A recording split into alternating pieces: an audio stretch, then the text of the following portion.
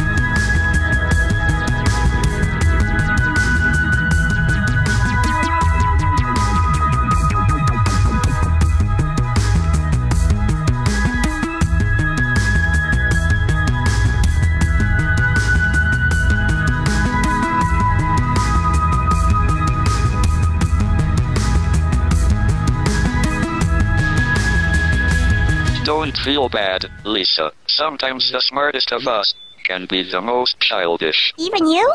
No.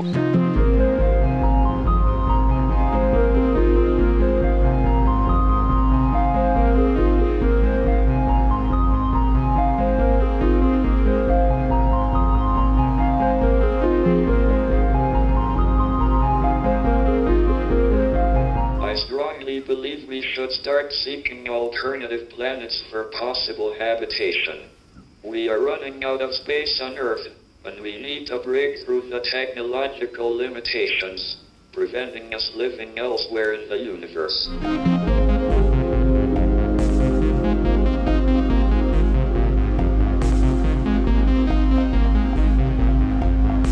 I think my celebrity has a lot to do with my condition. People are fascinated by the contrast between my physical weakness and the vast scale of the problems with which I deal. I fit the stereotype of a disabled genius, though I'm not a genius like Einstein.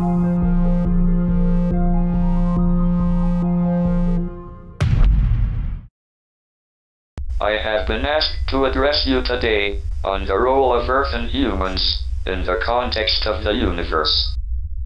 I can best do this by reflecting on humanity's future.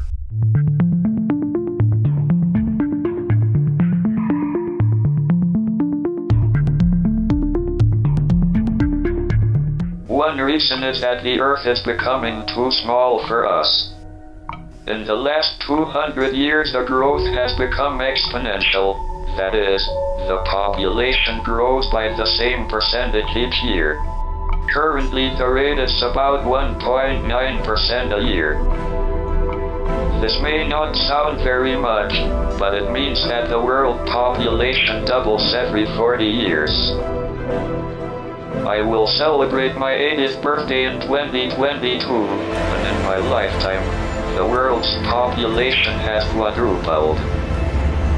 This exponential growth cannot continue into the next millennium. By the year 2600, the world's population would be standing shoulder to shoulder, and the electricity consumption would make the Earth glow red hot. This is untenable.